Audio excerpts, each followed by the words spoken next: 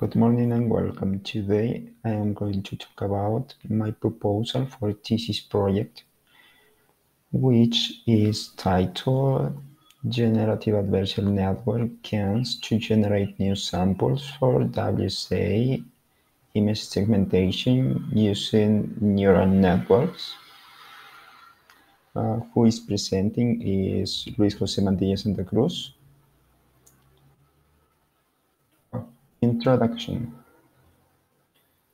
First of all, this thesis project investigates GAN as a way to generate synthetic data to fix data sets and improve the accuracy achieved by neural networks on CAD architectures. Well, in this context, medical images analysis is actually living a revolution because the continuous increment of the artificial intelligence techniques. In this context, the most ambitious application is related to computed eye diagnoses or CAD systems. So, these applications are usually focused on medical diagnosis, and the principal objective is reduce the time required to identify some diseases, for example, breast cancer, liver cancer, pancreas cancer, brain cancer, skin cancer, and others. Well, some researchers talk about this subject. However, we can see in this image the principal objective of CAD system is to get raw data, process it, and get finally a prediction.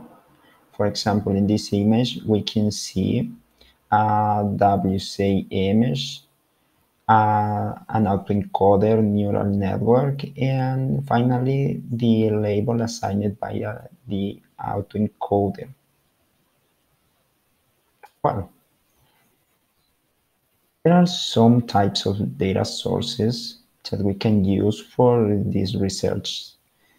For example, we have computerized tomography, positron emission tomography, histopathology, RNA sequences, mammography, ultrasound images, electronic health records, magnetic resonances, endoscopy ultrasound, diffusion tensor imaging, functional magnetic resonance imaging, and dermoscopy. There are some sources that are cited on many papers.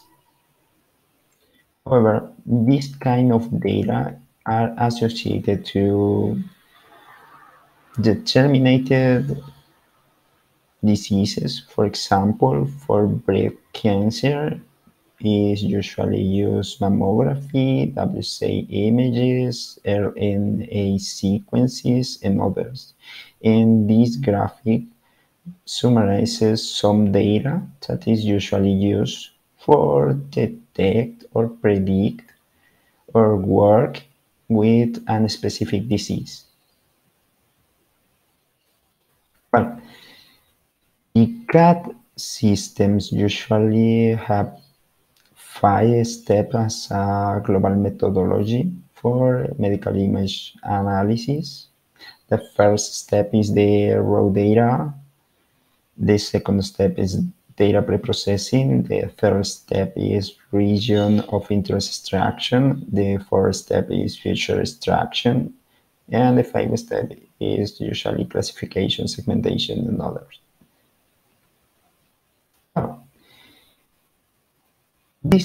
This proposal is focused on data preprocessing. We have many tasks that we can use for this step.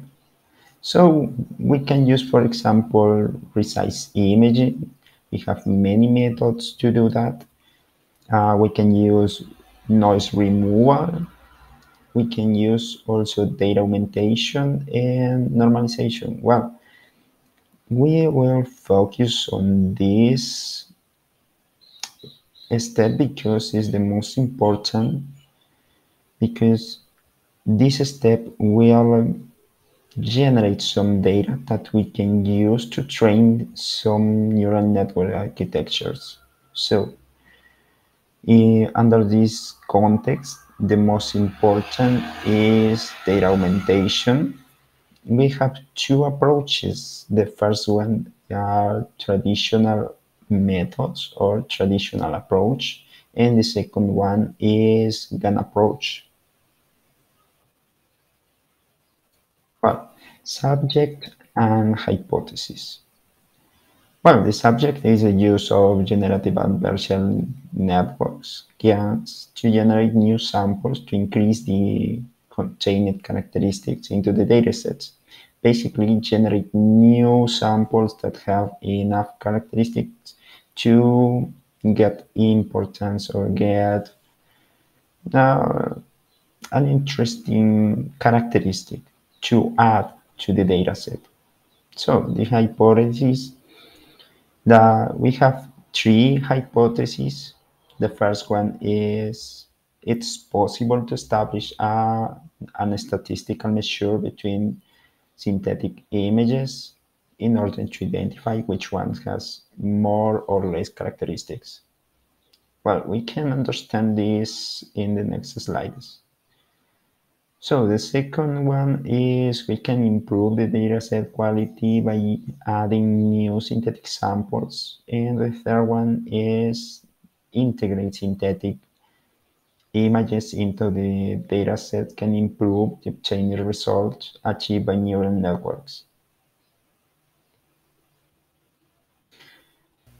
Well, hypothesis representation. With this image, I want to show you what's the main problem associated with the building datasets. So, in the left side, we have a WC image and a small piece of a huge WC image. In a regular job, we have to divide the WC image into many samples. That samples are called tiles, and that tiles has many patterns, and that patterns are associated with a distribution curve. However, that distribution curve is many interesting because many samples could be overrepresented or underrepresented. And the main problem is if we want to train a neural network with that kind of data, we could have many troubles such as overfitting or underfitting. In that context, we have to include some new samples to try to solve this problem basically. So we need to include, for example, some samples to the areas that are underrepresented in order to get a better results into a classification or segmentation jobs. Objectives. The general objective is develop a new methodology that allows us generating new samples using GANs networks in order to improve the dataset quality for WSA image segmentation. The specific objectives are first, study GANs neural networks. Second, identify database to use and build datasets for training and testing. The third step is propose a methodology to evaluate synthetic data generated by GANs in order to improve dataset quality. The fourth step is the train and test regular segmentation architectures such as UNet to segment WSA images, and finally, evaluate the results. Well, the state of the art. State of the art has many papers, many research articles. However, The most interesting ones are related to CAD architecture for breast cancer detection because that paper presents the basic 5 steps. Here we have the papers presented by Tariq, Nan, and Dean. And to focus on our subject, basically, we have two perspectives for data augmentation. The traditional techniques that involve operations such as flipping, cropping, rotation, translation, alteration of brightness, color space transformations, transformation using kernel filters, random erasing, radial transformation, color casting, and others. But first of all, we are going to see some traditional techniques and its uses at the state of the art. For example, we have the paper presented by Veles. He presents a new technique which generates a new sample using previous 2 samples. And that sample belongs to the same class. So SAC presents a hybrid proposal that combines data augmentation and pix-to-pix architecture to generate new samples in order to classify images. It really proposes a self-supervised architecture that solves the unlabeled whole slide image problem. He uses a teacher-student architecture. He trained the teacher architecture using regular data augmentation techniques, and the teacher architecture teaches the students to recognize some patterns. And finally, he improves the previous results. And finally, Allender generates a new space and a transformed space and transform an image into a new one using that transformation into the space. So with this method, he is trying to generate new samples and he got some interesting results. However, we have GAN's techniques. For example, Saken Tsuneki presented an interesting review of many methods used instead of the art to generate new samples using generative adversarial networks. Carras proposed a new discriminator to basically generate better images in order to improve a dataset. Wu presents a framework for classification that consists on 3 phases. The first one is the classification phase. The second one is the generation of synthetic data and use the previous interesting data in the synthetic data to retrain the model. That's an interesting perspective. McAlpin presents a GAN model to generate synthetic samples for malignant urology and analyze the generated results. McAlpin gives us a global outlook about the problem because he talks about the generation of samples that could be improbable in the real life and another troubles that we can face when we start to work with synthetic data. Well, main actors. There are many interesting conferences, for example, medical image computing and computer-assisted intervention, International Symposium of Biomedical Imaging, SPIA, Medical Imaging, International Conference on Big Data, Machine Learning and Medical Imaging, Symposium on Applying Computing, International Conference, Software Testing, Verification and Validation, the American Medical Informatics Association Annual Symposium, the International Conference in Biomedical and Biomedicine, the International Conference on Healthcare Informatics, the Parallel Problem Solving from Nature, the International Conference on System, Man and Cybernetics, and Information Processing and Medical Imaging. Well, main researchers, many interesting papers and some interesting authors. And here in this table, we have the impact that the author has in our community. There are many interesting papers that I studied until now. Well, the main researcher groups. We have in this small table some of the most interesting researcher groups. Here we have the MIG Lab, which is located in Campinas, Sao Paulo.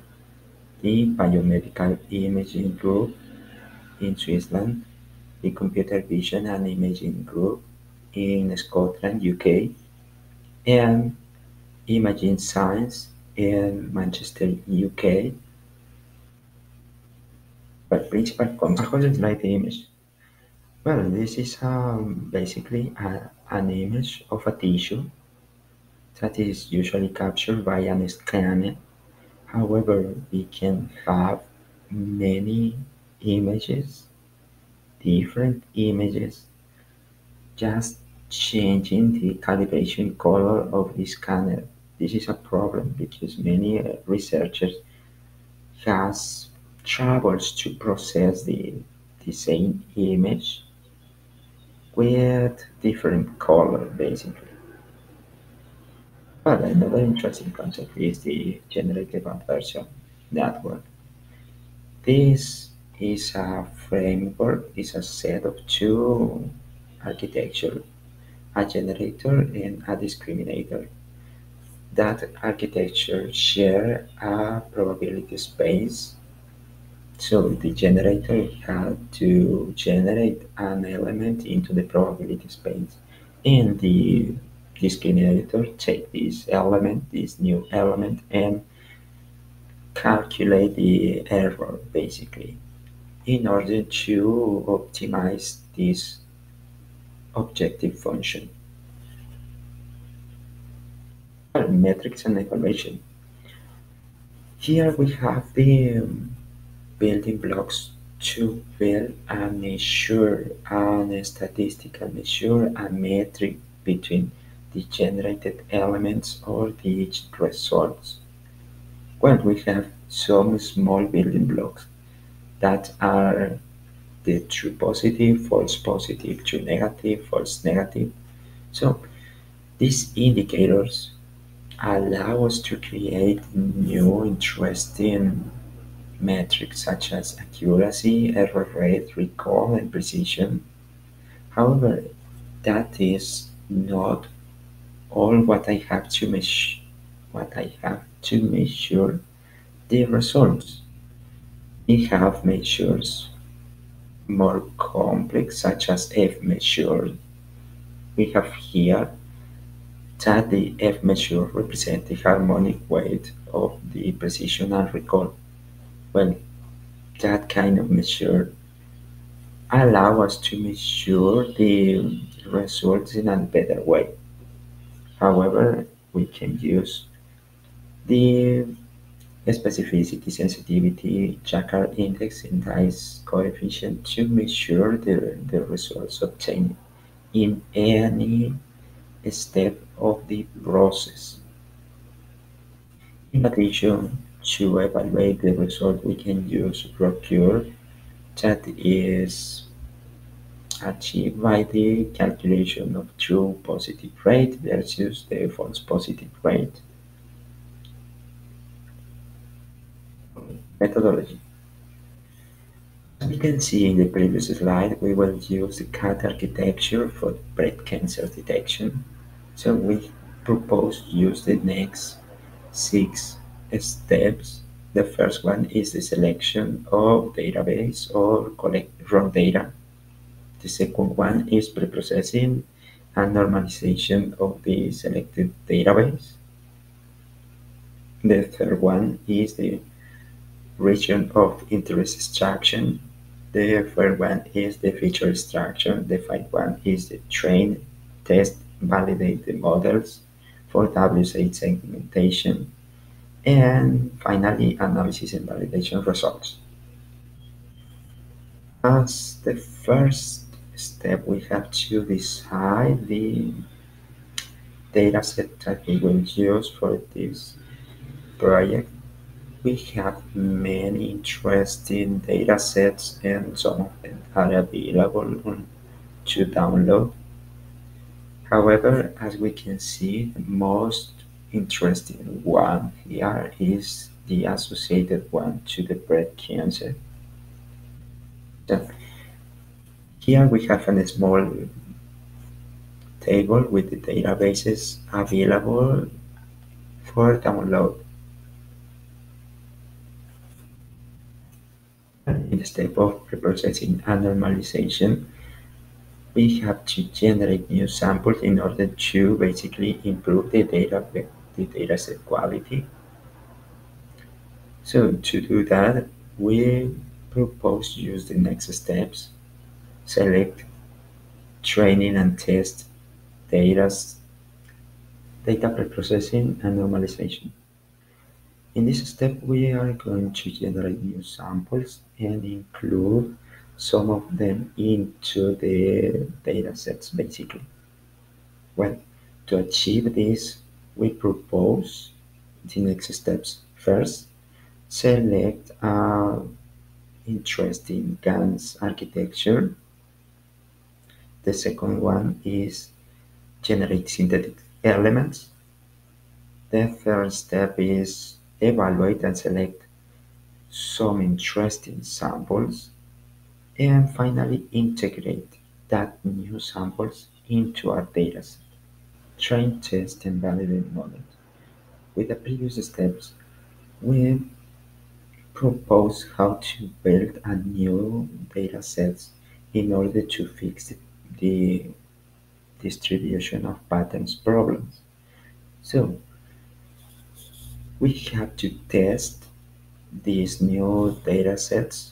To do that, we will train some artificial intelligence architectures in order to establish if the model achieve an interesting result. For do that, we will use some measures such as dissimilarity coefficients, F1 matrix, cross-validation, and others. For example, here we have the dissimilarity coefficient, expected results and limitations. As an expected result, we want to develop a methodology that allows us to evaluate and include some synthetic samples into our dataset in order to improve the precision achieved by a neural network focused on segment WSA images. The main limitations are the first one, I need to get a better understanding of how GAN's neural network works, basically, and how it can generate aggregated data. The second limitation is identify the existent methodology that allows us the generation of consistent data to improve the dataset qualities. And the third one is develop an environment, a physical environment that enables us to develop largest neural network models. Well, this is an interesting point because the neural network has an interesting requirements such as a good computer to develop larger models. But finally, here we can show some of my references. And thank you.